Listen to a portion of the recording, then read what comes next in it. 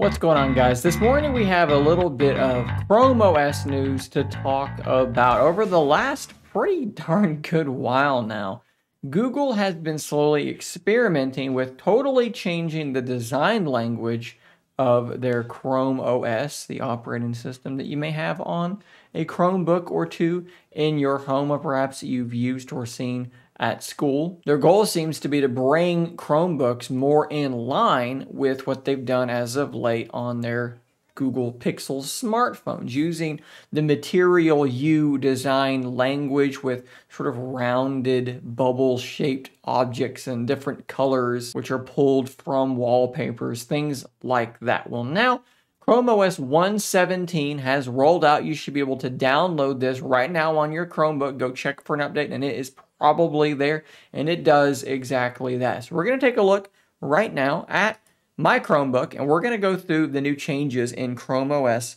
117. The simplest way to do this is to just use the What's New on your Chromebook page, and as you can see, introducing the new Material You design. If I open up my little start menu there, you can see that it has a brand new look to it. It's pulling colors from the wallpaper. And if I do a right click on the desktop and go to set style, you can see this looks very, very similar to how it looks on your Android device. In particular, if you're using a Pixel device, this is very, very similar to a Pixel. And you can actually go in and change these accent colors, and it's going to be reflected all throughout your device. If we come over here to the calendar, you can see that design has changed, as well as in your quick settings. This looks strikingly similar once again to their Google Pixel phones. Let's jump back to the What's New page because there are a few more things. Use Google Photos shared albums as wallpaper. So back here on this screen,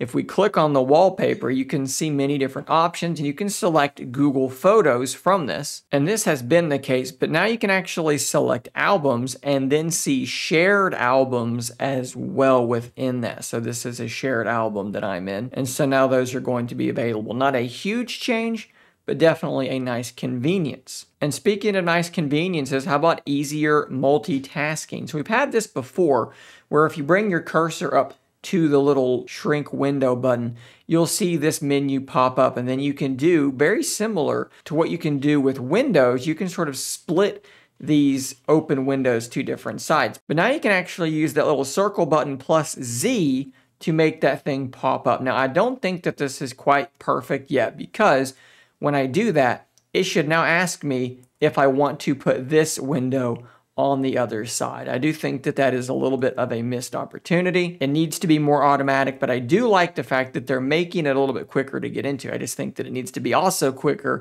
just like it is on Windows, to actually triage all your open windows. Again, if I split one, it should then go into this view and ask me, what other application do you want to put next to it? Because if you're putting one to the side, you're going to have another one next to it. So again, a little bit of a missed opportunity there, but it is at least headed in the right direction. I do also want to point out that there is a cool option that you might not know about called float. And what this will do is it will put whatever you just selected down here in this floating window. And even if I click on this window, it will stay on top. And this is something I've actually used quite a bit with streaming video and things like that. It will just kind of float there on top and be out of the way. This last change is something that I can't actually demo because I don't have a video call or anything like that going on. But as you can see down there, in your calendar view, down there on the shelf, you'll actually be able to see and join your Google Meet meeting. So if you've got something scheduled, you can see down there, you can actually click on join and jump straight into it from there. That will be a nice,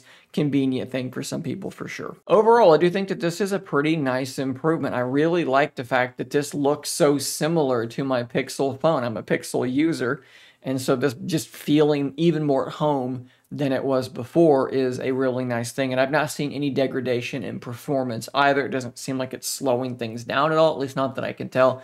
So that's definitely good as well. There is still one thing that I don't know exactly what's going on. It remains like my biggest problem with Chromebooks right now. In the little phone connection button, I forget what they actually call this, the app streaming just does not work for me anymore. It worked for like a couple of days, and then it just stopped working. I was hoping that this update would fix it, but it has not done anything to fix that. So that's probably my biggest complaint right now with Chrome OS, is I would love to use that phone streaming option, but it's just not there. But there you go, guys. That is Chrome OS 117 in a nutshell. There may be some other changes under the hoods that we will discover as time goes by, and if I see anything interesting, I'll be sure to bring that to you. So with that subscribe button before you go, I'll see you on the next one, and until next time, stay nerdy, my friend.